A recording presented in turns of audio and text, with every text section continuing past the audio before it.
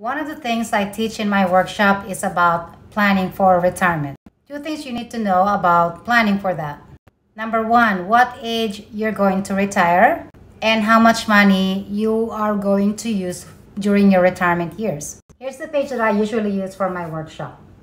So let's say you are 20 years old and you wanted to retire at age 60 and you want to have 1.5 million at that age. So this tool can help this guy to know exactly how much money he's going to save monthly. And as you can see here, I put in 7% compounding interest as the account that he's going to be opening. And one of the things that I also teach is that where can you find that account that will give you 7% compounding interest. So let's click calculate and let's see.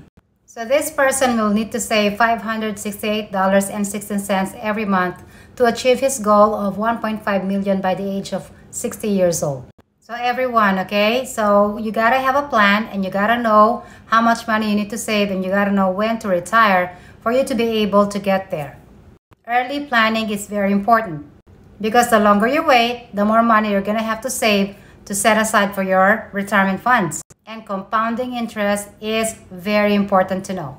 If you need help for planning for retirement, let me know and we can meet.